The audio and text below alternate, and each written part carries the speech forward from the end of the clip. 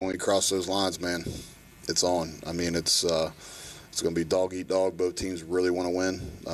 Hopefully the people around the state will get out of bed and buy a ticket, because I think it'll be a pretty good show, and both teams want to win extremely bad.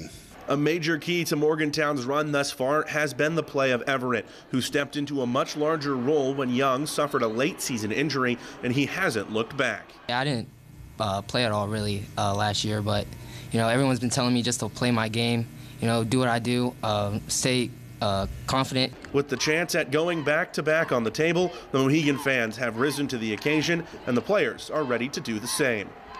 We have a lot of supportive fans. It's like a 2-hour drive, and we're getting students coming out, and just being able to come back to the state championship.